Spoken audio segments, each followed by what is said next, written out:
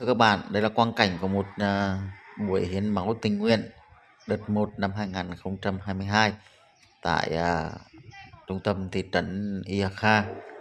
Và đây cũng là dịp để chúng ta thể hiện tinh thần đoàn kết, tương thân tương ái của người Việt Nam đối với những người đang cần những cái lượng máu để cứu sống bệnh nhân. Và đây cũng là một cái nghĩa cử cao đẹp của người Việt Nam, và mong rằng thời gian tới cũng như những thời gian sau chúng ta sẽ vận động tuyên truyền và sẽ nhận được rất nhiều các cái đơn vị máu của các bạn đoàn thanh niên, nhất là những bạn trẻ, những người có sức khỏe tốt, để ủng hộ thật nhiều các cái đơn vị máu cho các bệnh viện để cứu sống các cái bệnh nhân. Và qua đây thì tôi cũng như tất cả nhiều người rất cảm kích trước tấm lòng chân thành cũng như là những sự quan tâm của các cấp các ngành đến với các bạn đoàn viên thanh niên, nhằm giúp cho các bạn đoàn viên thanh niên nâng cao ý thức trách nhiệm của người thanh niên, của người dân Việt Nam trong tinh thần đoàn kết, nhất là trong tình hình thời buổi hiện nay dịch bệnh đang còn phức tạp. Và không mong gì hơn, chúng tôi tiếp tục kêu gọi tất cả mọi người hãy cùng chung tay hưởng ứng các phong trào, đặc biệt là phong trào thanh niên tình nguyện hướng về cội nguồn cộng đồng, cũng như tích cực tham gia hiến máu. Và sau đây chúng ta cùng xem một số cái hình ảnh về ngày hiến máu đợt 1 năm 2022 tại thị trấn Ia Grai. Cảm ơn tất cả các anh chị đã quan tâm và theo dõi.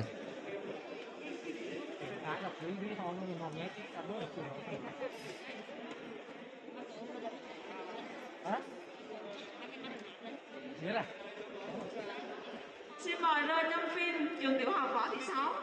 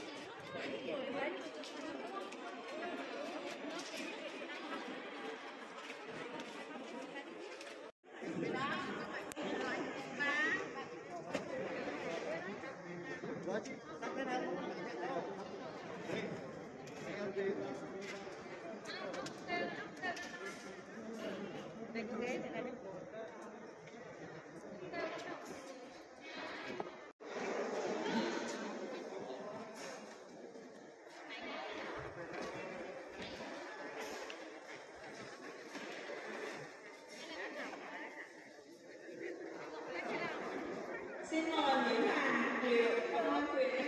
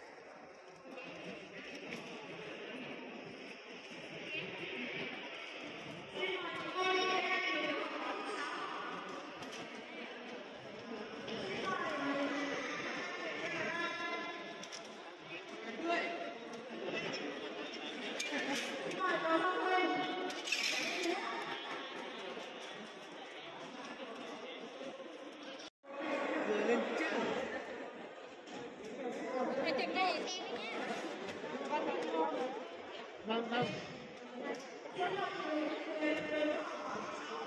Không có kịch rồi.